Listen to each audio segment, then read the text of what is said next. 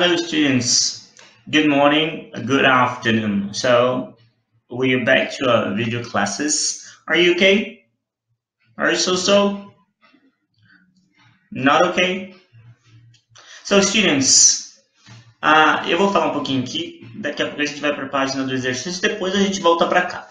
So, grammar. The seahorse is the smallest. The seahorse is the smallest. Quando a gente fala do seahorse e diz que ele é smallest, a gente fala aqui, ó, small, pequeno, est. É uma expressão que significa aqui mais. Desculpa meu português agora. Ele é o mais pequeno. Ele é o menor em relação a todos os outros animals. Todos os outros sea animals. Dolphins are the fastest. Dolphins are the fastest. Então, os dolphins são fast, eles são rápidos. E eles são the fastest, quer dizer que eles são os mais rápidos. Ok? Eles são os números, ou o número 1 em rapidez. O menor de todos, o mais rápido de todos. Ok? Então, esse EST, ele está dizendo que ele é o número 1 em alguma coisa. Number 1. So, students, get your workbook. Get your workbook. Open your workbook to page 21. Page 21. Open your workbook to page 21. Okay? Grammar. Lesson 2. Okay, let's go. All right. Então, nós temos lá exercise 1. Look and write the words in the correct form. Look and write. Look and write. So, hungry, dirty, clean, kind, mean. Só para lembrar, hungry. Olhem aí para os animals. Who is or which is hungry? Which animal is hungry? The whale is hungry. Which animal is dirty? Crab is dirty. Which animal is... Perfect. Which animal is clean? The dolphin. The dolphin is clean. Which animal is kind? Oh, I'll help you. Oh, would you like some apple? Which animal is kind? The seahorse. The seahorse is kind. Ou seja, the seahorse é gentil, kind.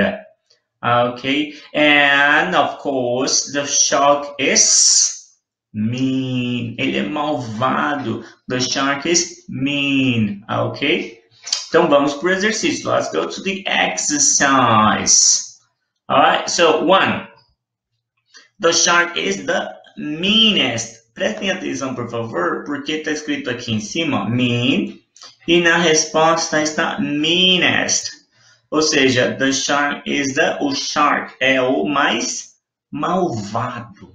Ok? The shark is the meanest, é o mais malvado. Agora vamos ver o próximo, the crab. The crab is ele é o sujo, não é o mais sujo? Então, vai ficar... The crab is the... Bom, a palavra dirty... Deixa eu colocar o the. A palavra é dirty, só que como tem um Y, a gente corta o Y e coloca o I, EST. So, the crab is the dirtiest. Ele é o mais sujo. E a whale? The whale is the... The whale is the hungriest. The whale is the hungriest. The whale is the hungriest. Okay? The whale is the hungriest. Então, a whale é a mais faminta, a que tem mais fome. And the dolphin? The dolphin is the cleanest. The dolphin is the cleanest. Okay, the cleanest. The dolphin is the cleanest. And the seahorse is the... Respondam antes de mim, hein? Is the... It is kind. It is the kindest. Okay? The seahorse, it is the kindest. Turma, aqui são todas palavrinhas pequenas. Vou subir um pouquinho. Hungry, dirty, clean, kind, mean. São todas palavrinhas pequenas. E a gente acrescenta ao final EST. A gente acrescenta ao final EST. Ok? Para dizer que é a mais. E antes da palavra, a gente coloca the. So, the whale is the hungriest. The shark is the meanest. Okay? Alright, exercise number 2. Exercise number 2. Esse exercise number 2, vamos ver uma coisa aqui, antes de começar, porque é sobre a family de vocês, ou sobre a my family, ok? Então, tá vendo? Children's own answer, a resposta da própria criança. Eu vou dar a minha resposta aqui. Complete sentences, use the correct form. Use a forma correta. Então, Tarara is the kindest person in my family. Quem é a pessoa mais gentil na minha family? Deixa eu escrever aqui. In my family,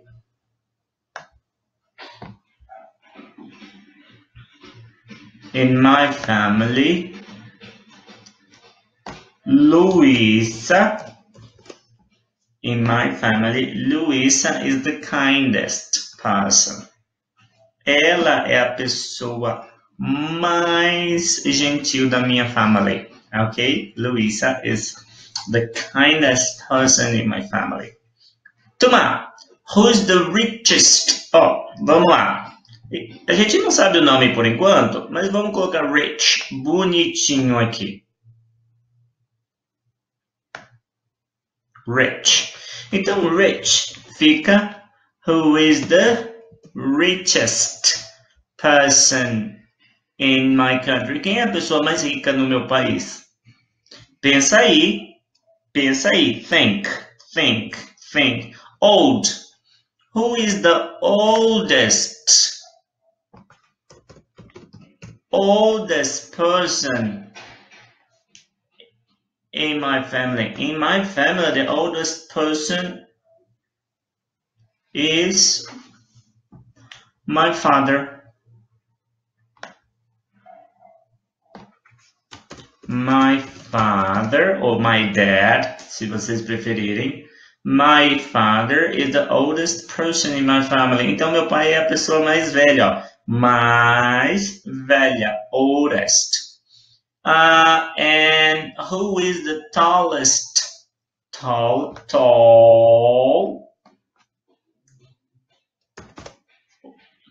Cadê o texto, Márcio? Tallest. Who is the tallest person in my class? Bom, eu vou usar a cela de vocês, tá? Eu acho, I think.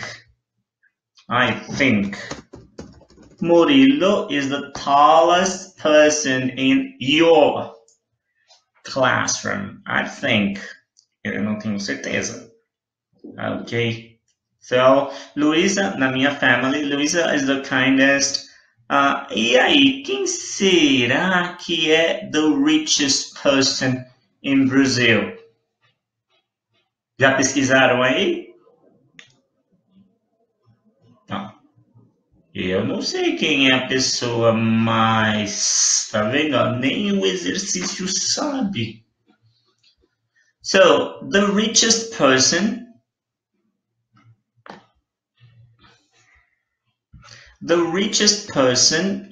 in Brazil is...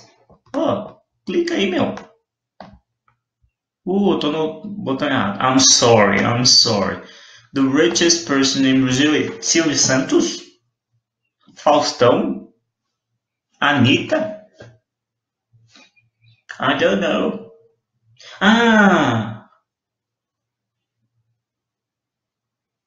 What's his name? Esqueci o nome dele agora.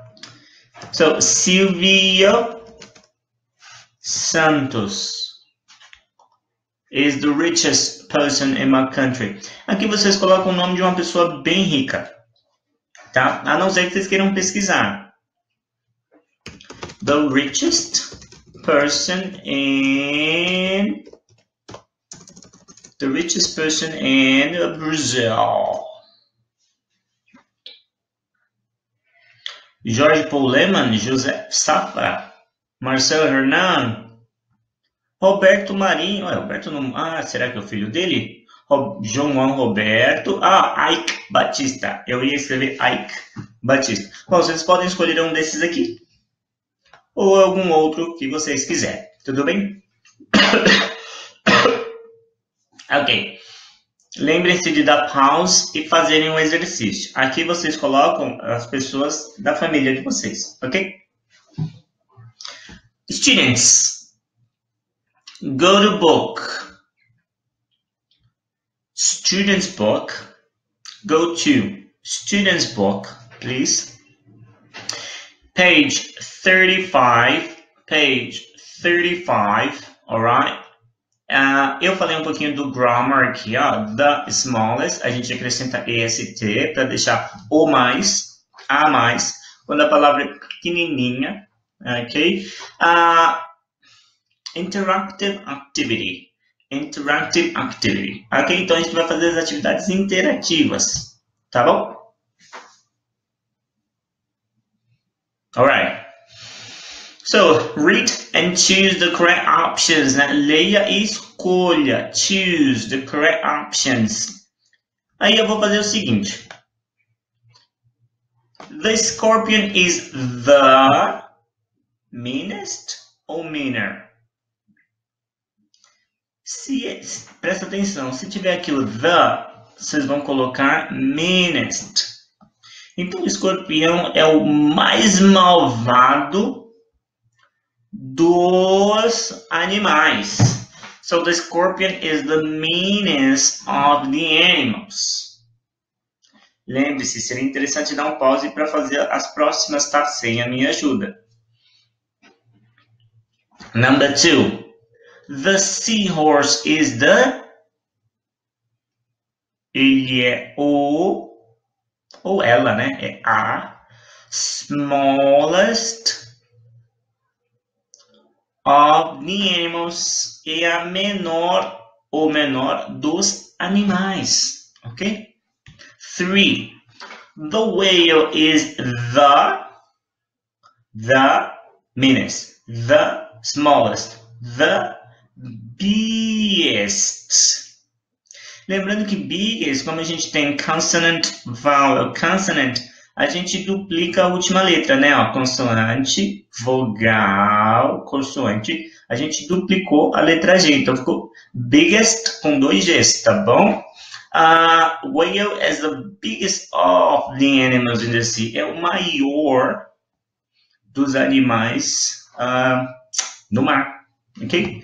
4 tem uma mudança aí. Pay attention. My sister is... E aí nós temos my brother. Então, se nós temos my sister e my brother, ela não é a mais rápida do my brother. A mais rápida. Ela é, em inglês, é claro, faster than. Que a gente viu lá na Venezuela, na Unit 2.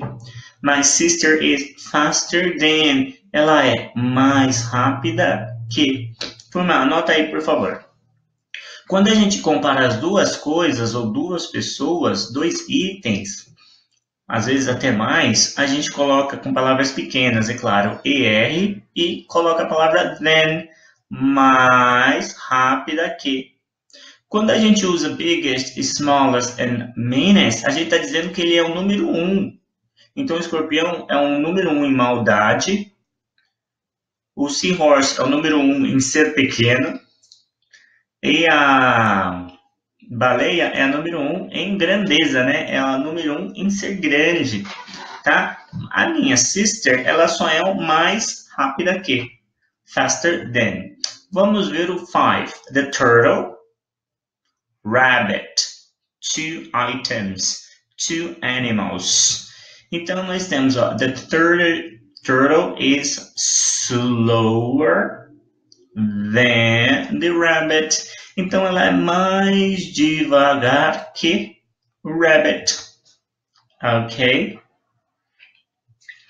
Children, só que aí a gente tem que olhar. 6 years, have to pay for transportation.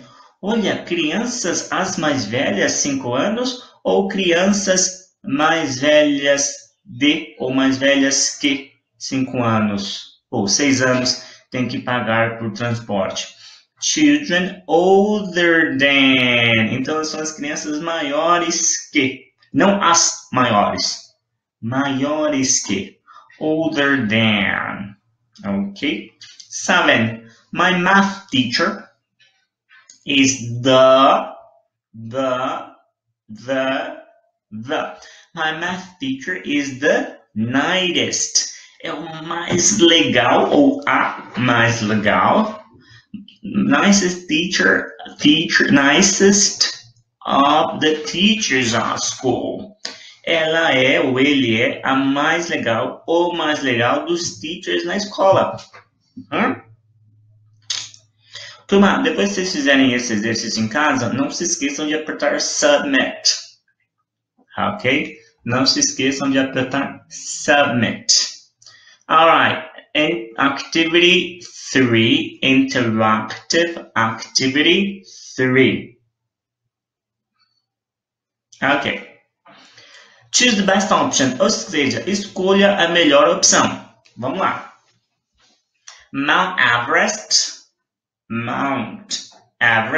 Para quem não sabe o que é Mount Everest, this is easy. Mount Everest.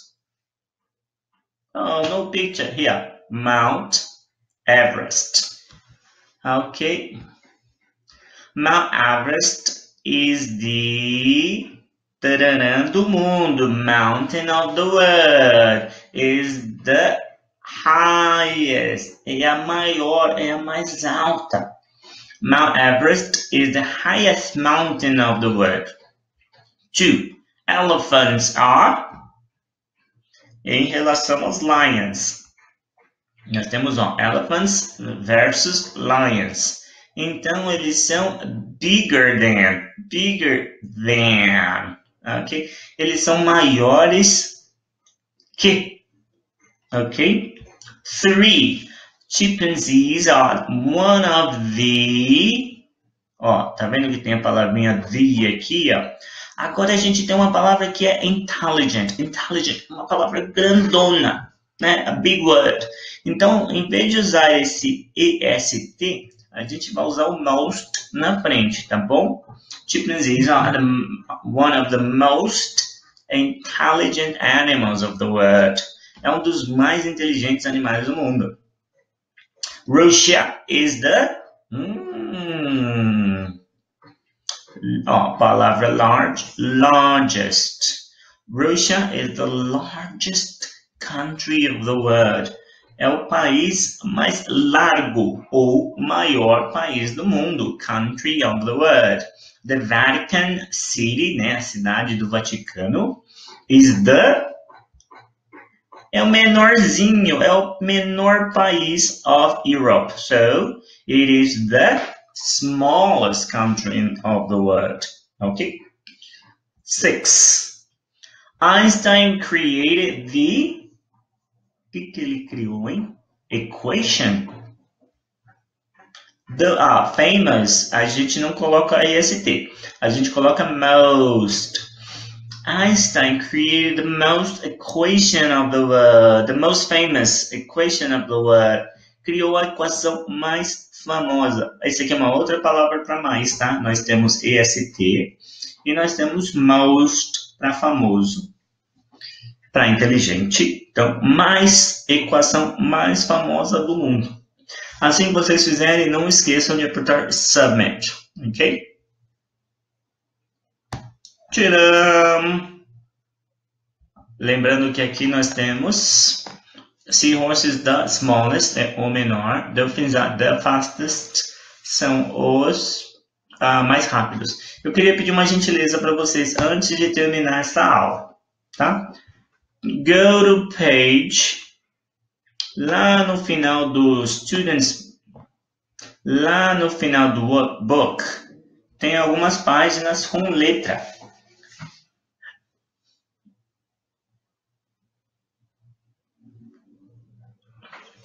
D something, D3. Tem uma página chamada V3, ok? Nós vamos fazer exercise 20, porque é um exercício relacionado à página 20, ok? Pay attention, please. So, read and write the words. Leia e escreva as palavras, then draw. Ok, write and draw e desenhe. Então vamos lá. It's a horse. It's not a horse. No, it's not a horse. It's a fish. Então, o que é? Não é horse e é um fish. A seahorse. Ok? Agora vocês vão draw. Ok? Aqui eu não sou muito bom em drawing, mas tudo bem. It looks mean and has big teeth. Parece malvado, malvada. E tem big teeth. It's bigger than a shark, né? Maior que um shark. Escrever o nome e desenhar. The babies are white. Quais dos animals que a gente está vendo que os babies são white? Eu vou dar uma dica aqui, ó.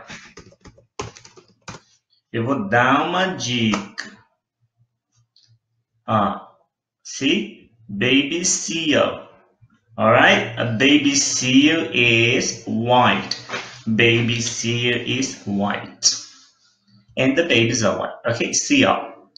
It's gray and jump. It's gray and jumps out of the water. Okay. It walks from the left to the right. Left, para mim o left é lá, tá? Right, para vocês acho que é o contrário. Left and right. It walks, okay? Yeah, something like this, right? E aí vocês têm que escrever e desenhar. Não precisa fazer essa de baixo, porque essa a gente tem que fazer depois da página 24. Ok? Então, nós fizemos página 21 do Workbook. Nós tem para lição de casa a página D3, exercício 20 do Workbook. E nós fizemos as interactive activities da página 35 do Students Book, ok? Tá? Tirem uma foto aqui e enviem para mim por gentileza, ok? Pelo Easy School. Quem não conseguir pelo Easy School, manda por e-mail. Deixa eu escrever aqui meu e-mail se vocês precisarem, ó. marcio.melo@colegiosvicentinos.com.br marcio.melo@colegiosvicentinos.com.br. Okay, so students, thank you so much. I'll see you tomorrow. Okay, bye bye guys.